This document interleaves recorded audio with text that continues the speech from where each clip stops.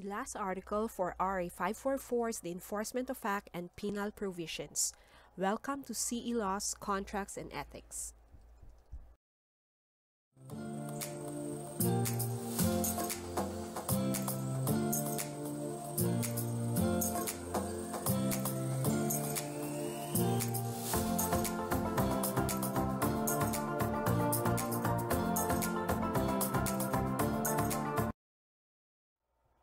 It shall be the duty of all duly constituted law officers from national, provincial, city, municipal governments, or any political subdivisions thereof to enforce the provisions of the Act and to prosecute any person violating the same.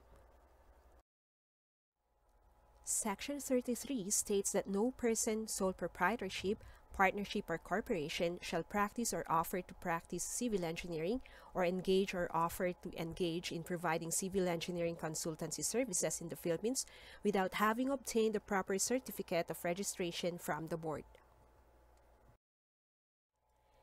Any person or entity, whether private or public, Filipino or foreign, who shall entice, compel, coerce, require, or otherwise cause a duly registered civil engineer to perform or undertake any civil engineering work or professional service without executing a written service agreement, appointment, or employment contract shall be deemed guilty of violation of this Act.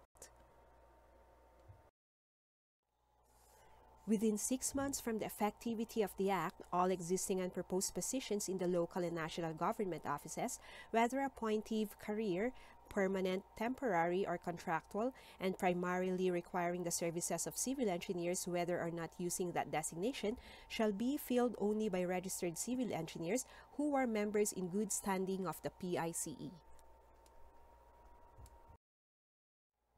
Section 36 would be the penal provisions. The following are considered violations. Any person who shall practice or offer to practice civil engineering in the Philippines without being registered in accordance with the provisions of this Act, or any person presenting or attempting to use as his or her own the certificate of registration or professional identification card of a registered civil engineer.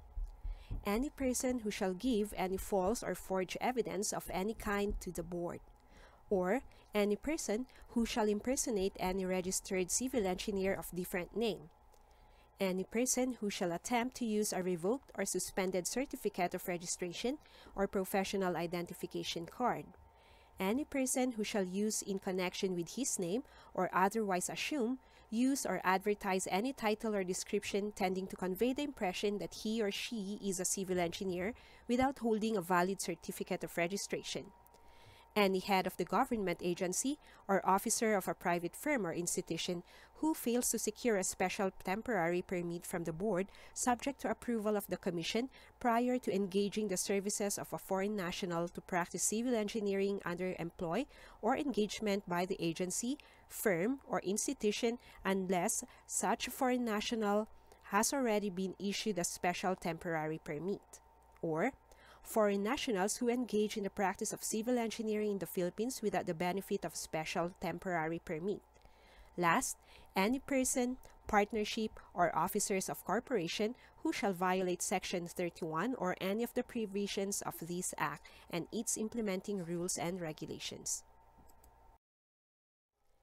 Any violation shall be guilty of misdemeanor and shall be sentenced to a fine of not less than 100,000 but not more than 1 million pesos, or to suffer imprisonment for a period of not less than 6 months nor more than 3 years, or both at the discretion of the court.